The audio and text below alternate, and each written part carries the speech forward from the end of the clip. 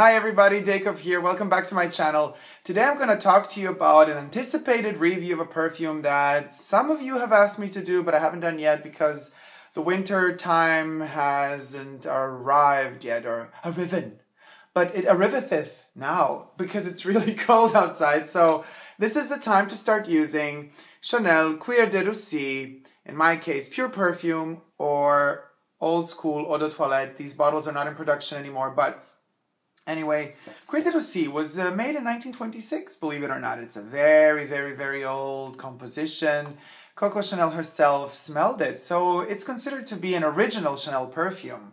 And reformulated slightly, yes, of course, because regulations on all sorts of ingredients that can go into perfumes today have been modified and changed, unfortunately. But still, nevertheless, I do believe, as I have smelled in the past, a vintage bottle of the perfume, Cuir De Russie is kind of, you could still recognize the original formulation, like the original, like the soul of Cuir De Russie used to be in the 20s. It is a heavy perfume. This is how I open my pure perfume. This little package was before they repackaged them. Now they come in different bigger boxes, even though it's still 15 ml. I would definitely go for the pure perfume if you get a chance, if you can. Go to Chanel boutique to... these are boutique exclusives. They are from the Chanel Exclusives line. 4 of the perfumes have existed since Chanel's time, which is number 22, Gardenia, Bois d'Azil, and Cuir De Russie. Cuir De Russie is a very interesting concoction because it is kind of a male perfume combined with femininity at the same time. So it's very unisex in my personal modest opinion. It has rose in it, has a lot of tobacco in it, has a lot of leather in it. It's powdery at the same time.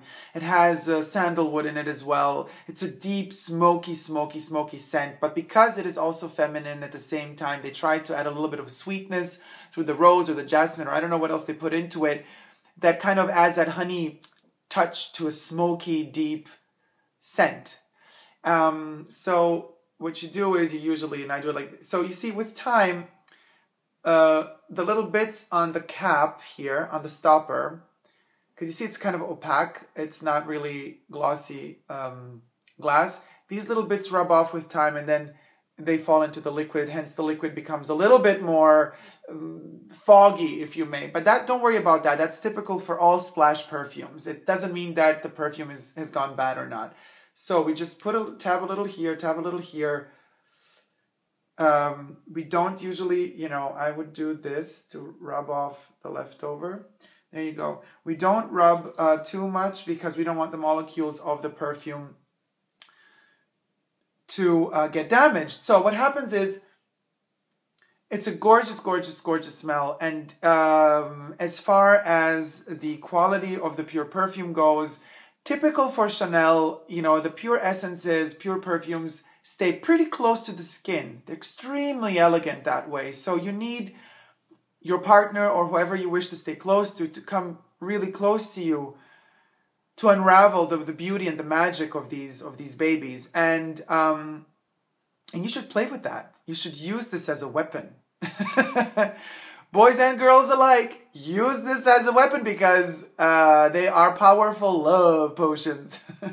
But all pun aside and jokes aside, to me personally, it catapults me way into some past history, memory, very Proust-like life that maybe I haven't even lived, or I don't know, some past life where things happened in a different way. The second I smell the pure perfume of Cuir De Russie, same happens to me with number 22, time just slows down. I don't have the feeling we live in a technological, virtual, internet era anymore. I just go back to beautiful, elegant clothes, sitting in cafes, having, lovely little drinks, or if you want to go to Italy, having an aperitivo around 6 p.m. with friends or family or lovers, and preparing yourself in the cold kind of winter months to shift into evening and night. As a matter of fact, when I mention night, this is a very, very evening-oriented perfume. It's not a morning type of scent. It's extremely elegant. It's very rich and textured and layered, so that you might want to consider using this one for an elegant dinner. You could use it for a business meeting, but it better be a high-end business meeting. We're not talking about a business meeting where you're applying for some job. We're talking about partners meeting up to do business, and where big money is involved. Or, if not big money, big intentions, big plans for the future. Because Cuir De Russie is kind of oriented in that direction. Don't forget that it was made in an era where, you know, the Russian aristocrats had escaped from Russia, have come to, you know, France, and Chanel wanted to dress them all up. Made fun of them as well because, you know, she started selling them fake jewelry for the price of real jewels, which she still does today from her grave, because we're still spending a fortune on glass pearls and plastic diamonds. But truth be told, Cuir De Russie, Russian leather, was, you know, Chanel isn't the first one to use this sort of titling. That was an era where a lot of Russian leather concoctions were circulating. Chanel wasn't the first nor the last to use this name. But, however, she was definitely one of the most intense people connected to the aristocracy, the Russian aristocracy from the time. And she, or I hope, you know, that somebody for her developers of this perfume, was it Ernest Beau who did it, I think, who developed it, and she picked it out together with him, that they had this in mind, this sort of feel. You know, this is like probably how they felt decay of an era, or the end of an era felt, and the beginning of a new era would smell like. Of course, Chanel No. 5, which came a couple of years before this one, was the scent of the new time, of the new epoch, of the new era.